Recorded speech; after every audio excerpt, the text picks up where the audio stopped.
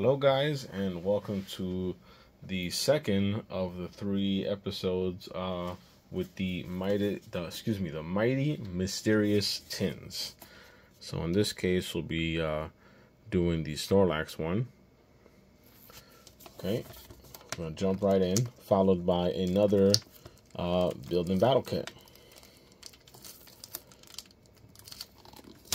Well, that was not easy. Okay, so the quick side note for those here in New York, because at least I've never seen a Hobby Lobby anywhere in New York City, because I did mention that I saw these on sale at Hobby Lobby online. So the only place where I've ever found tins like this, and what I mean by this is that tins that only have 3 packs, but they have this shape, are places like Walgreens, if you're lucky, Dwayne Reed, and what's that other store?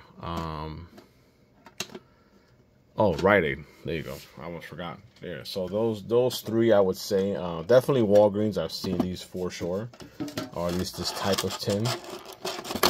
And there is your awesome Snorlax card. All right. So if parents, if you're interested, I would definitely go that route and check those out. Here is your code for the tin. We have a Brilliant Stars, maybe the same 3 packs. Let's see if we get lucky. Fusion Strike, and yes, we do. An Evolving Skies. Cool.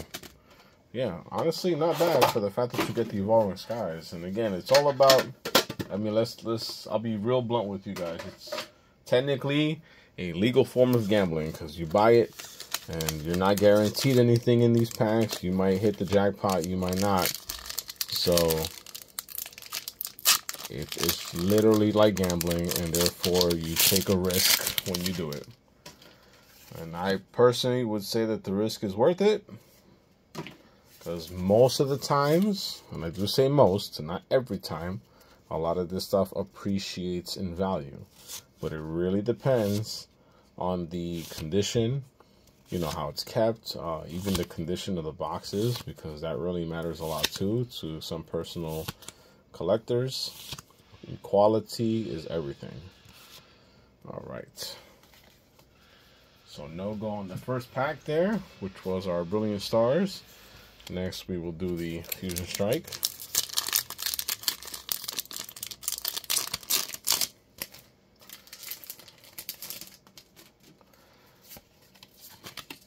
There is your code.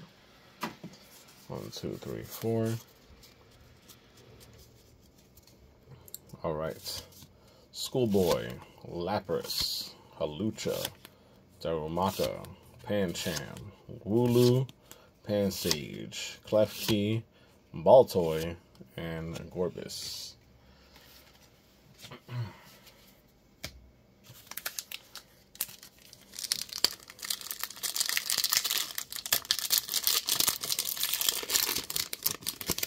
See what we can get.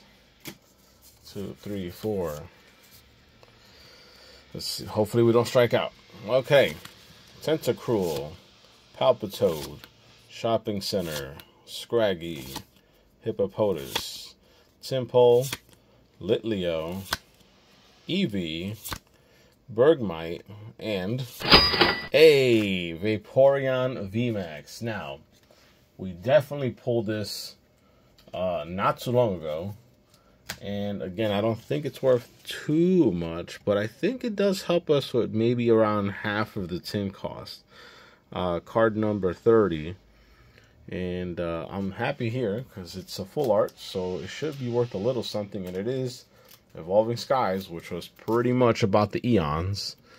So hopefully we made good there. Now, here's where things turn a little sour, because the build and battle kit I chose this time around is again the Paldea Evolved, and we have been striking out with this one far too often. This was a horrible case.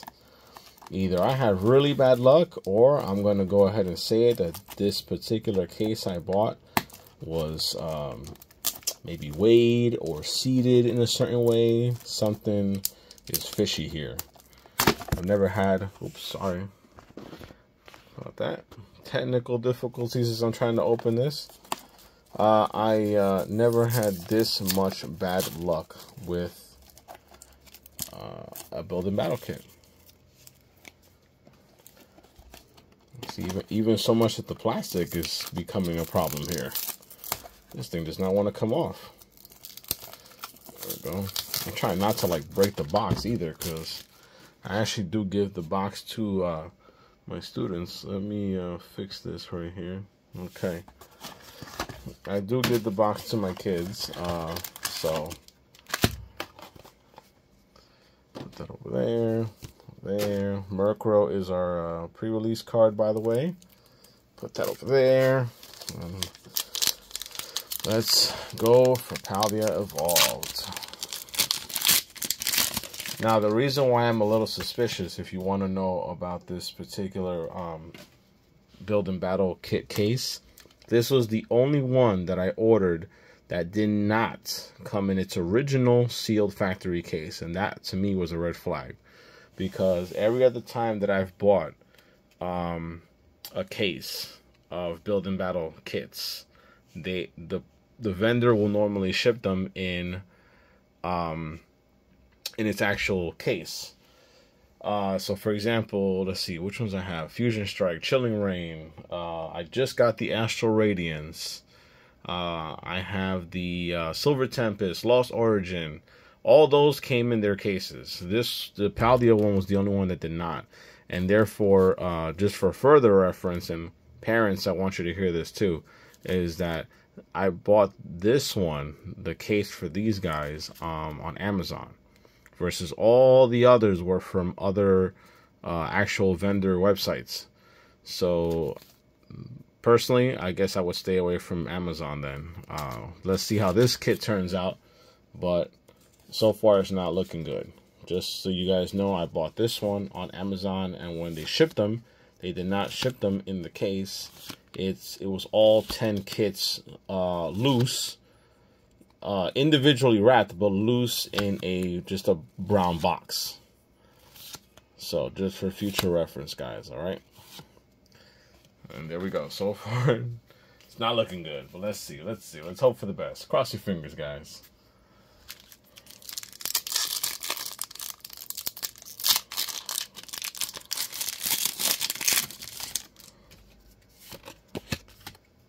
There you go.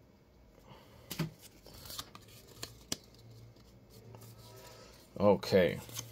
Jigglypuff, Tadbulb, Girafarig, Great Ball, Practice Studio, Florigato, Quaxwell, Mastiff, Bramblin, and Veluzo.